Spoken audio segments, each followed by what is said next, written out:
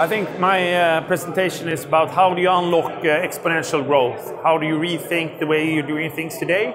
And basically, how do you build new companies in a total new world?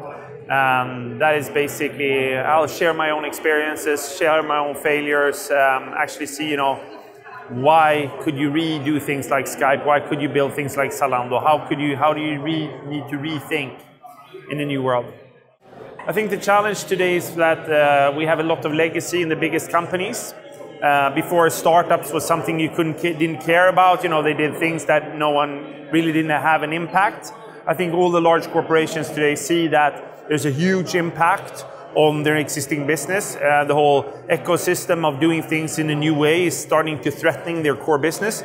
So all the CIOs today need to rethink how should they work with innovation and how do they secure the linear growth in the existing business with the security and all the needs, but also how do you need to think totally different when it comes to developing new ideas and unlocking exponential growth by redefining their ways of working.